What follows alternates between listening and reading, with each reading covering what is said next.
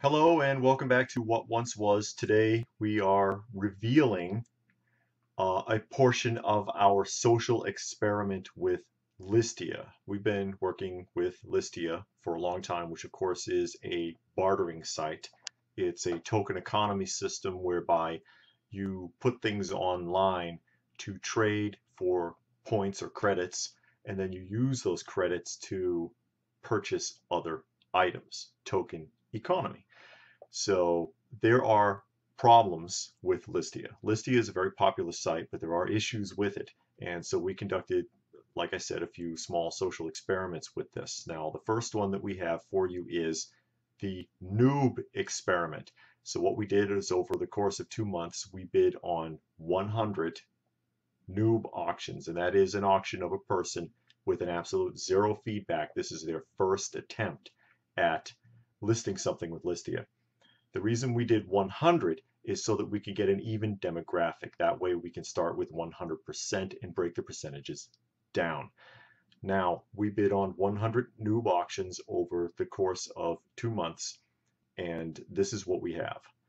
68% of the auctions, that is 68 out of 100, did not send the item and did not respond to attempts to contact them or email them after winning the auction. So we won, sent our information, waited a week or two, attempted to contact them, and never heard anything back. 68 out of 100, 68% failed to comply. Out of that 68%, 44 of these auctions, these individuals requested postage, which we complied with through PayPal. I would not ever recommend paying for postage any other way. And the reason for that is because PayPal will give you your money back. Out of those 44 people, or 44% that requested for us to pay for postage, only 4 of those individuals actually sent the item.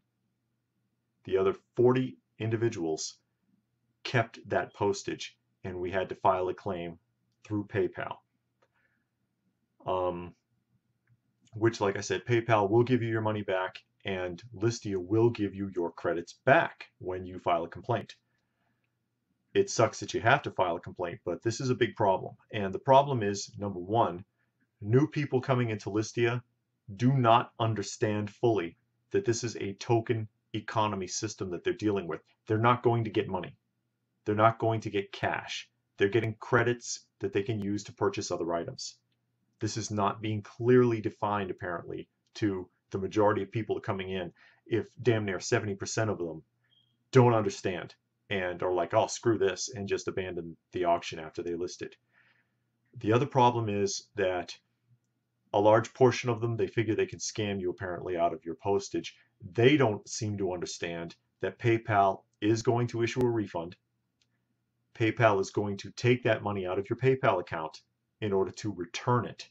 And if they can't get it from the PayPal account, if you have a zero balance for whatever reason, they will get it out of your bank or your credit card. One way or another, PayPal is going to get that postage back from the person it was given to, and very likely you could end up with a suspended account as well. So it's a huge risk. And new people don't seem to understand this. It's not being clearly explained or clearly defined to them for whatever reason.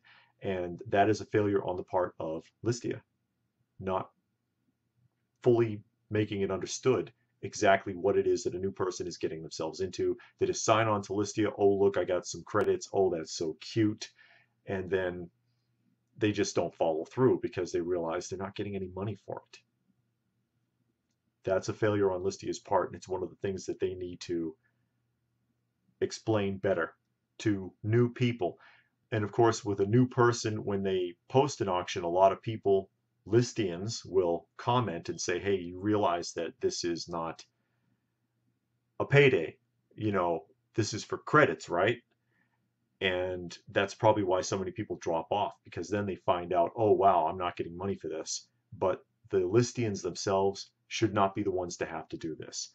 So that's our first experiment with this. Next time, we will reveal our other social experiment, and that is with the